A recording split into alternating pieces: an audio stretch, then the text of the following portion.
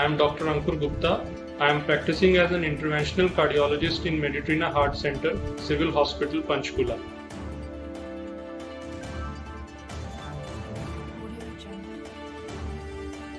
In simple words, heart failure occurs when your heart muscle doesn't pump blood as well as it should.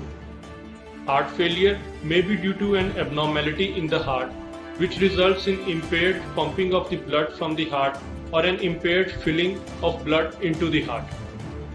Heart failure may be characterized by symptoms such as shortness of breath, easy fatigability, chest pain, palpitations or swelling in the legs. The shortness of breath is usually worse with exercise or while lying down and may also wake up the person at night. A limited ability to exercise is also a common feature of heart failure. The incidence of heart failure in adult population in India is around 1 to 2%. Now, people who are at risk of developing heart failure are ones with long-standing and uncontrolled hypertension or diabetes, people who have suffered a heart attack in the past or with birth defects. These people are at high risk of developing heart failure. Early recognition of symptoms of heart failure, which I already mentioned, like easy fatigability, shortness of breath and swelling in the legs, help us to identify heart failure at an early stage. Now, people who are at risk of developing heart failure and patients who have such symptoms should consult their doctor as early as possible, and their doctor might ask them to undergo a blood test which is called as NT-proBNP or an ultrasound of the heart which is called as an echocardiography.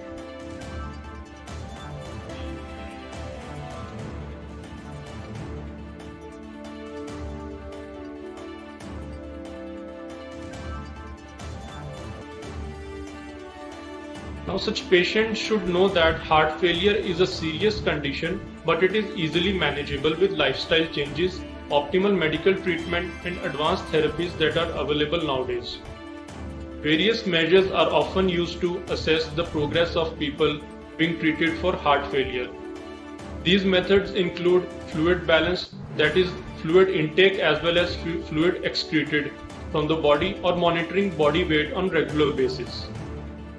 Exercise should be encouraged in such patients and should be tailored according to the need of the patient. The inclusion of regular physical activity and physical conditioning should be part of cardiac rehabilitation program, which can significantly improve the quality of life in such patients and reduce the risk of hospitalization for worsening symptoms. Significant progress has been made in terms of newer drugs of heart failure treatment and supporting devices to help patients live a stable life and carry out their daily activities. If you or your loved ones have been diagnosed with heart failure recently, you should consult your doctor regarding such treatment options. Now, what should people know is that a person's risk of developing heart failure is inversely related to their physical activity. So that means that the more active you are, there are less chances of developing heart failure in future. For healthy adults, which are aged between 18 to 65, the guidelines recommend moderate exercise of 30 minutes, 5 days a week, or vigorous aerobic exercise for 20 minutes, 3 times a week. Reduction in heart failure risk was even greater in those who engaged in higher levels of physical activity than the recommended minimum levels. Heart failure can also be prevented by lowering blood pressure, controlling diabetes and high blood cholesterols, maintaining a healthy weight as well as decreased sodium, alcohol or sugar intake will also help. Additionally, one should also quit smoking or tobacco if a person is a smoker.